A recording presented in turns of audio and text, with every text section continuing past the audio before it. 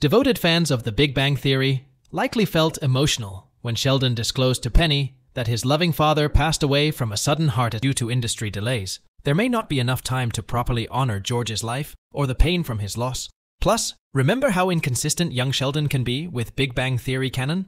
I mean, they didn't even tackle George's affair, which was mentioned previously by Sheldon in Big Bang Theory. So, is it really impossible for them to imply him to expect before the final goodbye? I know opinions might differ on whether skirting around George's death would feel like an unsatisfying cop-out. But I personally hope the writers decide we could use a little less heartbreak right now and keep George happily in our lives.